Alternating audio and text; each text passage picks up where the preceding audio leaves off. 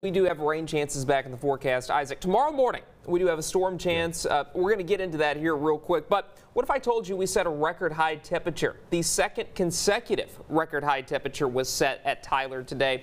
Observed 88 degrees was your high. The old record, 87, that occurred twice back in 1977 and 1940, as you'll see on the almanac. 88 degrees, that was your high temperature. 72 was the low. The normal is 74 and 52 for this time of the year. Of course, nowhere near the record low of 24 set back in 1917. Satellite and radar, the front is still up to our northwest, and that will be making its rounds into the area as we move into your Thursday. So this is midnight tonight. You can see that line of showers and thunderstorms beginning to materialize out to the west of DFW. But here in East Texas, we're looking fairly dry. But as we move towards tomorrow morning, things will get interesting. We will see a line of showers and thunderstorms moving through our western counties at 5, and this is where we could see a strong wind gust along the line, maybe a little bit of hail as well. The line itself moves through the area. Now, this is not going to be a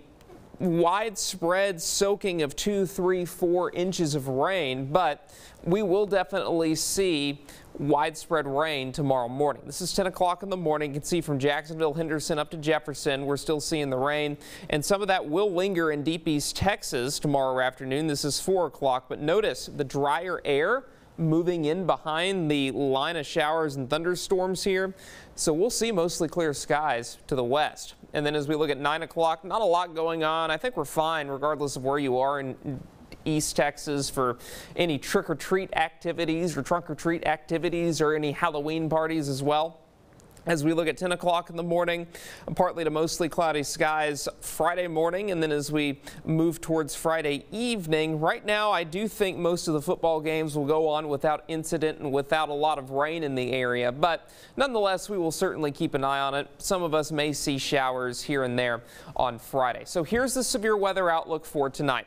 Slight risk of severe weather for Mount Pleasant and Sulphur Springs, but as the line moves further to the east, it will weaken, hence the one level lower of a severe weather threat. That's a marginal threat for Tyler and Longview. So the main threats will be of 60-mile-per-hour winds and quarter-sized hail as they move through the area tomorrow morning. And then our northeastern counties under a marginal risk. How much rain could we pick up? Well, it's not only the rain that we will see tomorrow, it's also the rain chances we have this weekend and early next week. The heaviest totals, of course, off to the west, but most of East Texas will see 1 to 3 inches of rain.